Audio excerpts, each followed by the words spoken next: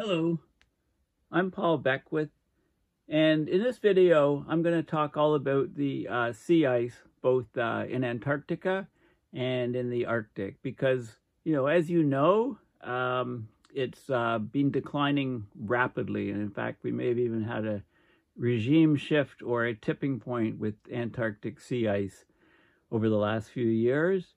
Of course, all bets are off if the AMOC really does slow down significantly, because the northern hemisphere will get a lot colder, the equator therefore will get a lot warmer, the southern hemisphere will get a lot warmer.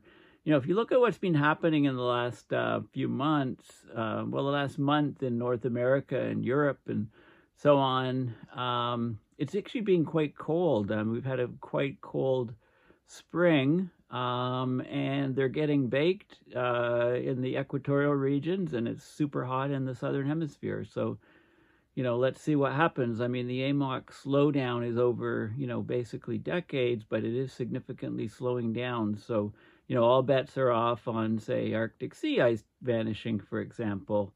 It'll be the Antarctic sea ice that vanishes first. But anyway, let's have a look at what the data is telling us, and let's look at some of the press release articles that have come out in the last, few weeks, actually. Okay, so, so this is, I'll come back to here, but this is Charctic, so change in the Arctic interactive sea ice graphs. It's the Arctic and Antarctica. This is Antarctic sea ice extent.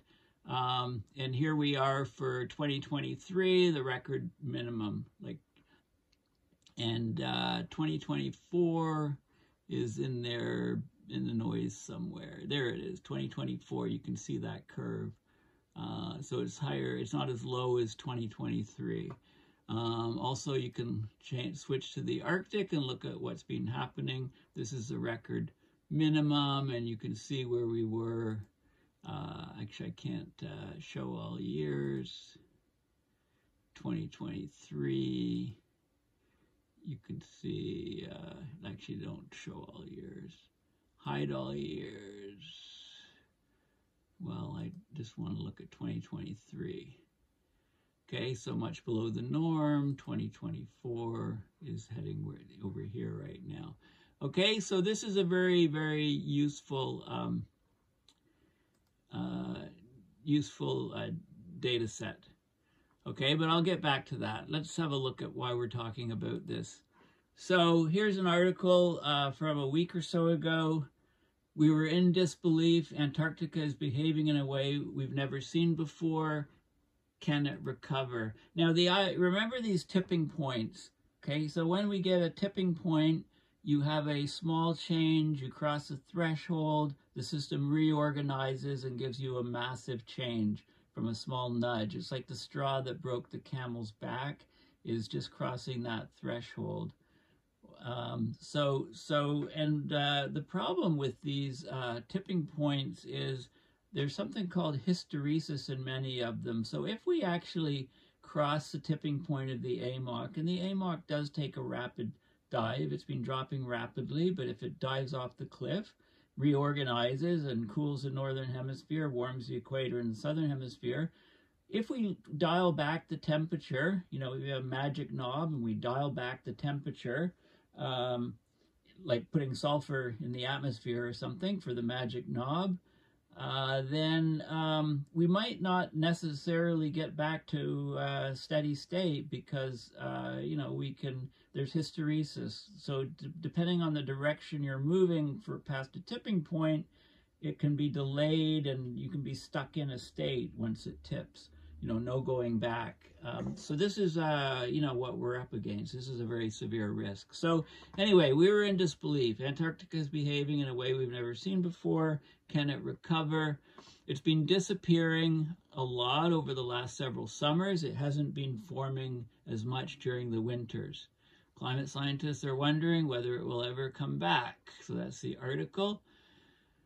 Okay, so basically, today, much of the sea ice is nowhere in sight. Scientists are increasingly alarmed that it may never come back. Okay, Antarctica feels very distant, but the sea ice there matters so much to all of us. Right? What happens in Antarctica doesn't stay in Antarctica. It's not like Las Vegas. You may have heard that phrase for the Arctic, from many years ago, and it's one of my favorite phases that I came up with. Okay, so of course the sea ice on both poles is a very vital part of our climate system.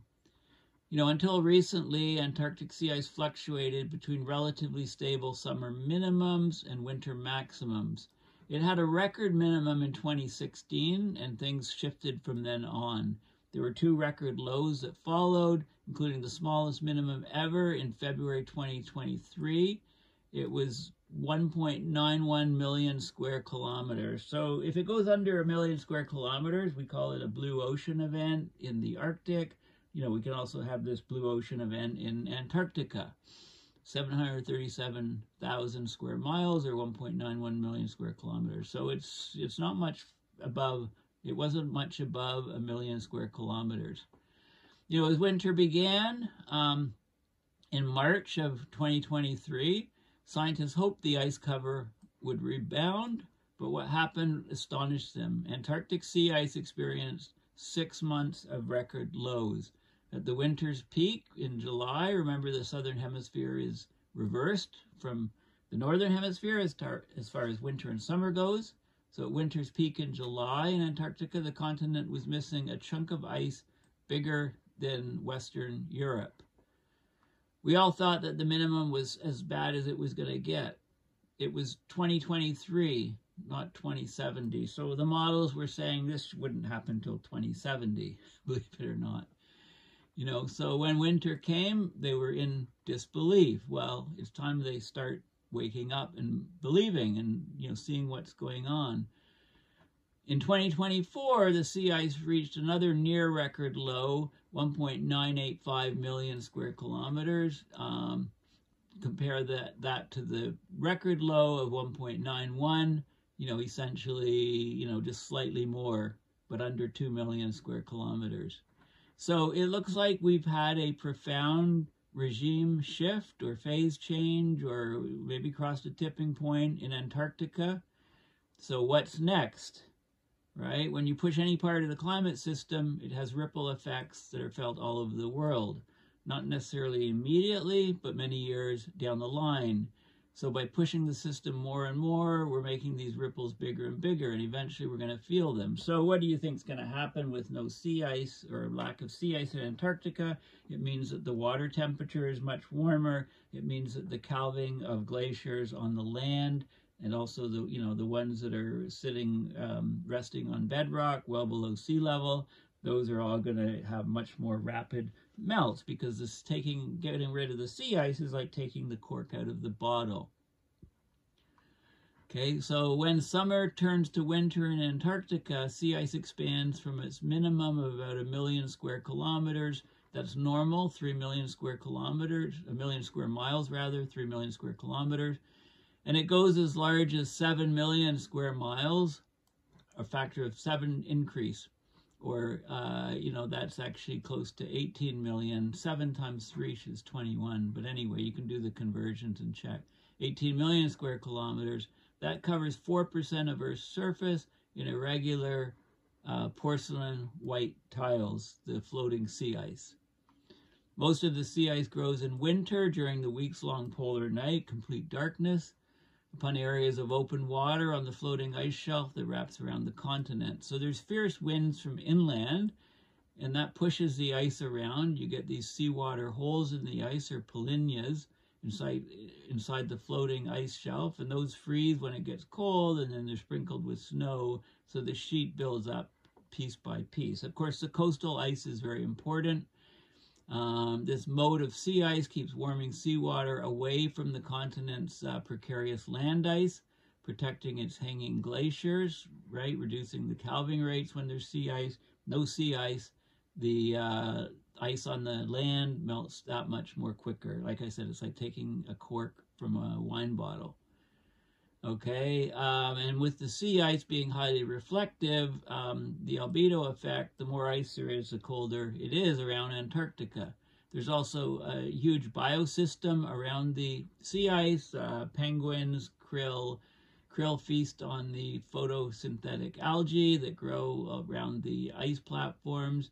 The poo locks away carbon dioxide that then falls to the ocean floor. So it's a huge sink of carbon. And without the sea ice, that's likely to also reduce. So sea ice helps drive the conveyor belt of ocean circulation, right? When the sea ice melts, it lets cold water cascades from the continental shelf. It drives the deep water further down and out. It fuels basically these chimneys, which cause mixing between the surface water and the water down below, driving the ocean currents of the planet.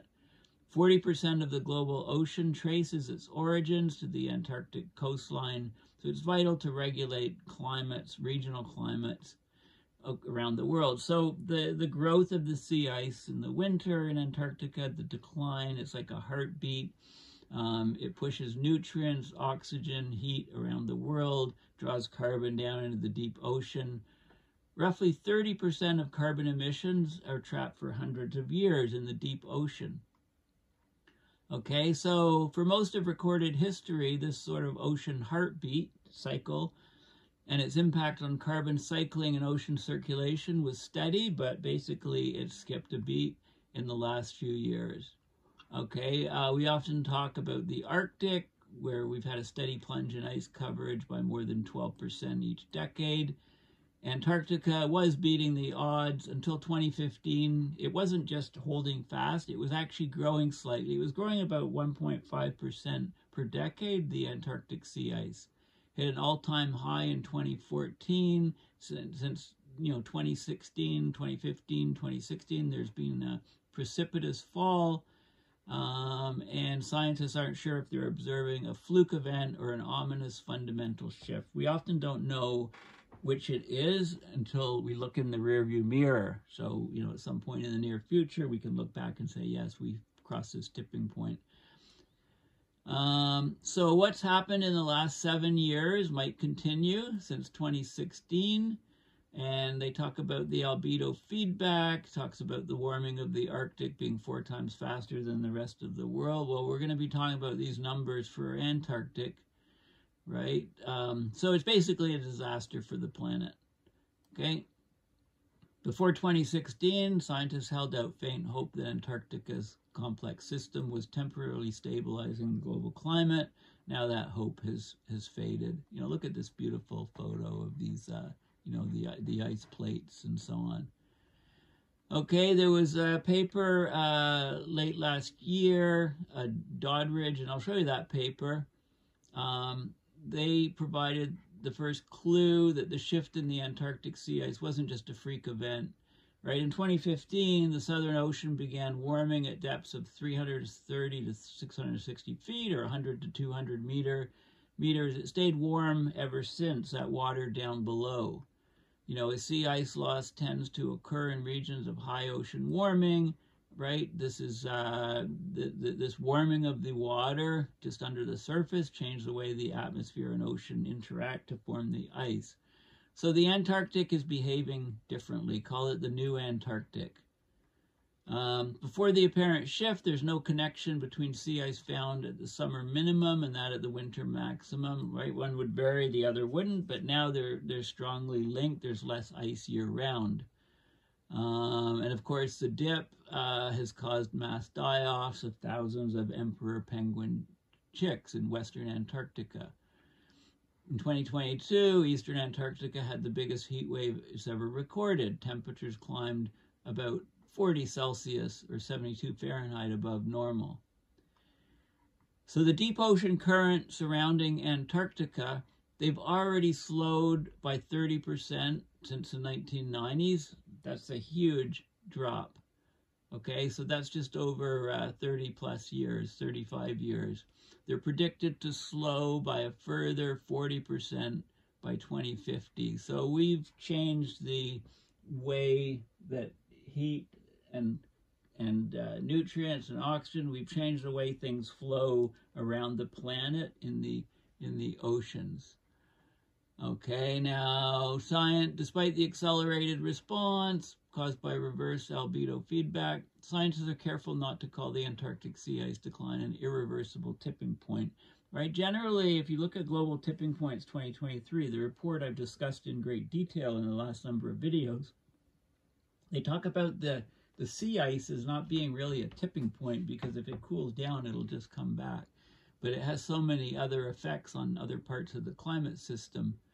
You know, they remind us that if the West Antarctic ice sheet broke up and melted, sea levels go up about 11 feet, 3.4 meters. Thought it was 5 meters. What I know, the problem is the AMOC slowing down, and the AMOC has been in a downturn. If the ocean current were to weaken as much as it did during the last ice age, temperatures in Europe and North America could drop as much as 5 Celsius within a decade. So we're talking about a decadal sort of time response, as I've mentioned in my previous videos on Global Tipping Points 2023. Okay, so, you know, and they give the usual, the only way forward is to decarbonize, and, okay, sort of that's a mandatory sentence in all of these papers. Okay, so this is from a month or so ago. Antarctic sea ice behaving strangely as Arctic reaches below average winter peak. Okay, so we can have a look, you know, we can have a look at the, they talk about the Arctic sea ice. They talk about the, you know, the decline of Arctic sea ice, the temperature anomalies. This is Zach Labe. Follow him on Twitter if you don't. Temperature anomalies of 10 Celsius above the 1981 to 2010 reference period in the, you know, the Arctic Ocean region. And then we can get down to variability. Antarctic behaving strangely. Okay, so this is the Antarctic sea ice extent on February 20th, 2024. Okay, it's the white areas, and the median sea ice extent for 1981 to 2010, the climatology, is the orange line. So you can see where these huge amounts of sea ice are missing in 2024. This also happened in 2023. Okay, so this shows the minimum sea ice extent. 2023 it says 1.79 million square kilometers on February 21st. 2022, 1.98. 2024, 1.99. Okay, it just blew away the previous, you know, well, it's only second place behind 2022. And then the numbers were higher in previous years, but all of these years since 2015, 2016 are really, really low. So the Antarctic has been behaving strangely. Mark Cerise, director of the National Snow and Ice Data Center, tells Carbon Brief. You know, so this is a guy who's said a lot of conservative things about climate. You know, it takes a lot to convince him, and he's getting concerned about this. He says, in the past few years, the Southern Hemisphere summer extent has dropped to record lows. Before that, we saw record highs. What has changed? The answer seems to lie in the ocean. More warm water getting up to the surface to melt ice or to keep it from forming. Is this a temporary effect? Or, as many have argued, have we entered a new regime in which the ocean will continue to strongly affect the sea ice? Again, we must wait and see. We usually have to look in the rearview mirror to see these sort of things.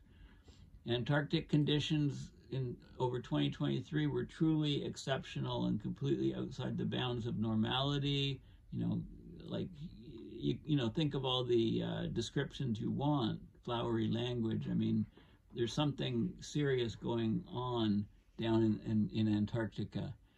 I Googled just Antarctic sea ice and looked at the most recent, you know, articles and stuff. And NASA Earth Sciences has a good report, article, current state of sea ice cover. They talk about the northern hemisphere and the also the to the northern hemisphere, the norms and where the ice is, so it's still dropping, and the also, you know, this is extent. They talk about area. Okay, area is the completely covered with sea ice, and then extent is you know, it has to be at least what, 15% or something covered for extent. And then there's Antarctic ice extent, and you can see you know, what's happened, how low 2024 has been. Same thing with 2023. This is the maximum extent. The minimum is, sorry, the red line, and the maximum is the yellow line. Normally, and here's what we get, what we have now. Okay, sea ice area. Okay, so there's lots of data out there. If you just Google National Snow and Ice Data Center, you can read their article. They don't have one in May yet. Let me refresh this and see. No, it's just April. So they do every month or so. They do an article, and they're talking about the Arctic and the Antarctic, and they compare data from previous years. The Earth Observatory. This is just a good movie showing. Let's see if I can get it working. Play. Is it playing? It's loading. Let's just wait a second. The NASA Earth Observatory often has lots of very good data when it works. Okay, so you can see the, yeah, it's working now. You can see the changes in the ice, the pulsing. This is the, you know, the minimum in the Antarctic summer and the maximum. And, you know, so when the Arctic sea ice is a minimum, the Antarctic sea ice is a maximum. They're out of phase, right? And you can see the norms here, 1981 to 2010 median is the yellow line in both cases. And we're just missing huge amounts of ice. I mean, it's coming back, it's disappearing all the way back to the coastline, and has huge implications on the climate. National Snow and Ice Data Center, the general page, and then you can actually get a lot of Earth data, a lot of data sets from it. And this is where I got the Antarctic interactive sea ice graph, which I showed you at the very beginning. So this is for Antarctica. You know, this is a 2023 record minimum. You know, it dropped off a cliff at the minimum, and then it continued off, you know, being record lows, you know, for most of 2023. So, like, we really, you know, honey, we've broken the planet. And we can look at the Arctic rather, and you can see, you know, how the record minimum occurred in 2012, and we haven't surpassed that. So, you know, we've come close in a number of years, but, you know, so, and we're not going to see this blue ocean event if the AMOC continues to slow down. It's estimated that there's about 30% more Arctic sea ice now than there would be if the AMOC hadn't been slowing down. So the AMOC is definitely having an effect in stabilizing a bit, or at least in maintaining ice in the Arctic, sea ice in the Arctic, and devastating and crushing the sea ice in Antarctica. Okay, so the whole system is related. This is a daily index viewer to see what's happening, you know, monthly and daily, again from the National Snow and Ice Data Center. There's a report here. If you go to Sea Ice Index version 3, 75-page report on how they actually measure the sea ice and the extent, the area, the satellite, the products on the satellites that are doing it, multi-sensors and microwave channels and sensors and so on, you know, and how they've been measuring it accurately since '79. You know, they describe the instruments, the usage periods of each instrument, There's some older instruments being replaced with newer ones, like this one just came on board January 1st, 2023. Different platforms. So they talk about the satellites and also the instrumentation. So if you're a techie and you really want to delve into how they actually are determining and measuring the sea ice levels, this is a site for you. Okay, so it's there. So here's an article, unprecedented, gobsmacked, unbelievable. Changes in Antarctica sea ice could have dramatic impacts, say climate scientist Edward Doddridge. And they talk, so this is basically talking about a bit about the history and, you know, when we started measuring it. This is a guy with all of the all of the terms, gobsmacked and so on. You know, you can think of your own, and they interviewed him for this article. But let's look at what, let's look at some other things. And I think I have the paper. Yeah, this is this is a paper. Oh, it's by a different group. Okay, I think the Doddridge paper was under a paywall, so I didn't get that. Antarctic current supplying 40% of world's deep ocean with nutrients and oxygen, and it's slowing dramatically. So this is an article from a year ago.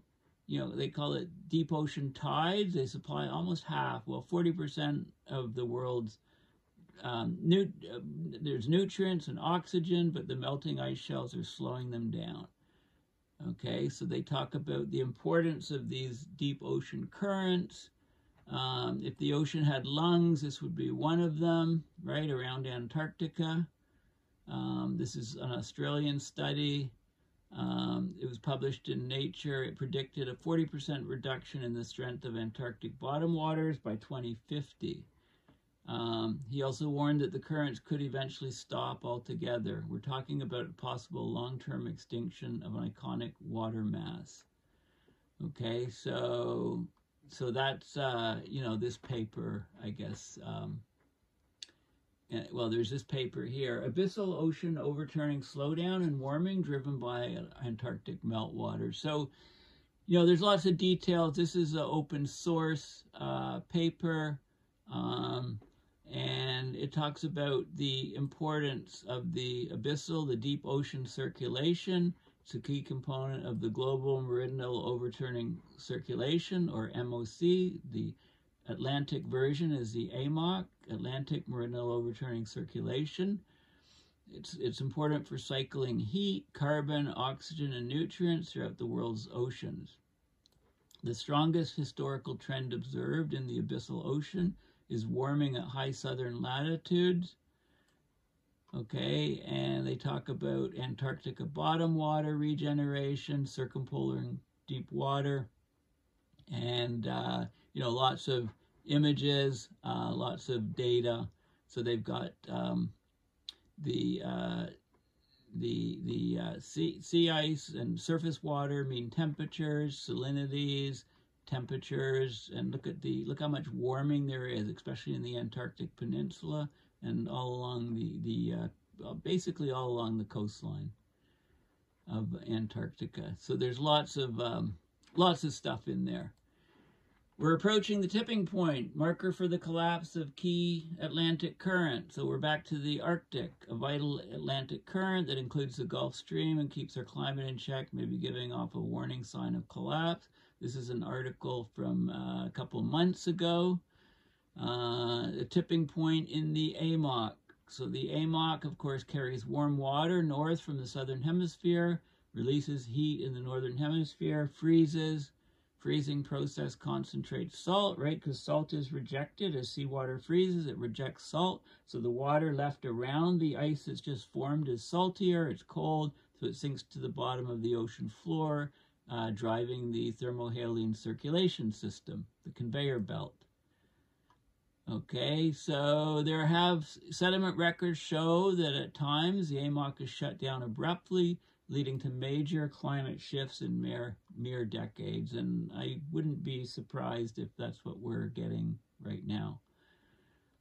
We could be veering to this scenario again, potentially as early as 2025. I think it might be happening, and we'll only notice it in the rearview mirror. We'll only see it in the rearview mirror. So they published this study. They found that the flow of fresh water into the Atlantic Ocean at a latitude of 34 degrees south, the latitude where South Africa sits, may indicate a key warning sign for an impending AMOC collapse. So they measured